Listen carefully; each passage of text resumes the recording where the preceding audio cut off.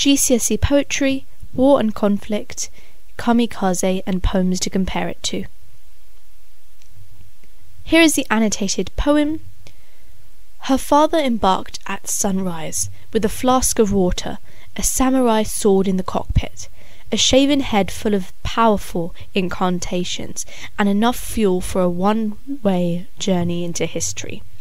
But halfway there, she thought, recounting it later to her children, he must have looked far down, at the little fishing boats, strung out like bunting on a green-blue translucent sea, and beneath them, arcing in swathes like a huge flag, waved first one way, then the other in a figure of 8, the dark shoals of fishes flashing silver as their bellies swivelled towards the sun, and remembered how he and his brothers, waiting on the shore, built cairns of pearl-grey pebbles, to see whose withstood longest the turbulent inrush of breakers, bringing their father's boat safe.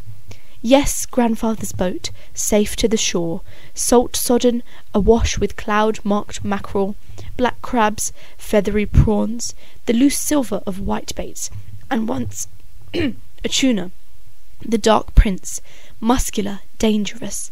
And though he came back, my mother never spoke again in his presence, nor did she meet his eyes, and the neighbours too. They treated him as though he no longer existed. Only we children still chattered and laughed, till gradually we too learned to be silent, to live as though he had never returned, that this was no longer the father we loved. And sometimes, she said, he must have wondered which would have been the better way to die. So this is a rather long poem. It begins by referring to her father embarked at sunrise. Now, Japan is known as the land of the rising sun, and embark means to get on or also to begin something. So he is beginning a new chapter of his life. Both choices lead to a type of death.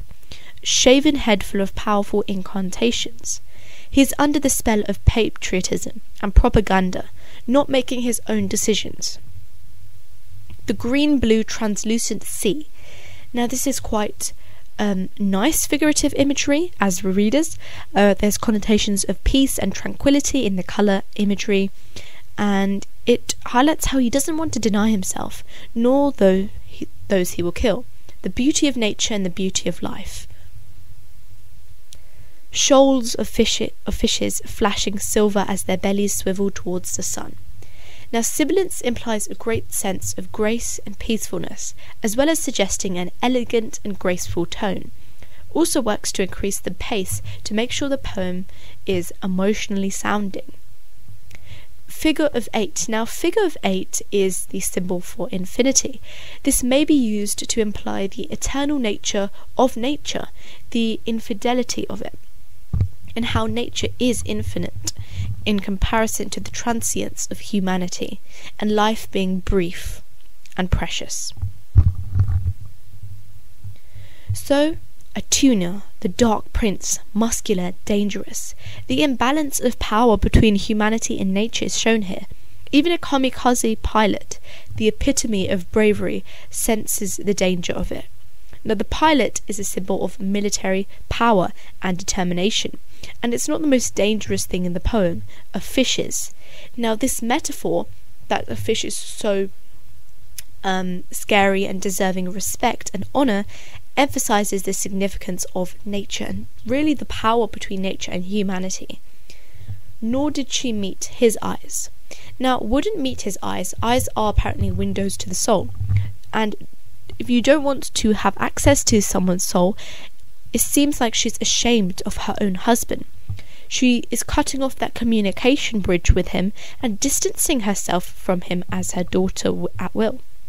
And thus the impact of conflict is ongoing, passed down from generation to generation, almost eternalizing the effects of war. Till gradually we too learning about cultural values, to be silent, to live as though he had never returned. By living, he traded this for being forgotten and ignored. The story is not told by historians, but by a daughter who never knew him. The whole poem is quite speculative and suggests that the father physically survives, but is emotionally and socially dead to the community. Now let's look at the poet and the title.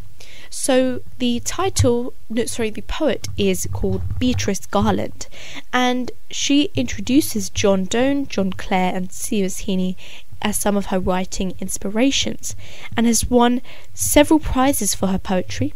Now, when writing Kamikaze, she was inspired into looking into the motivations as to why people want to die for their country.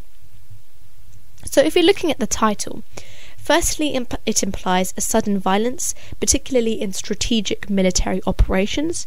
It relates to the Japanese suicide plots during the war, which has patriotic connotations, and it references an attack where those participants are willing to take risks and are sacrificing their own safety above others. So let's look at structure, form, and language essay points. So we get the sense of conflict versus identity.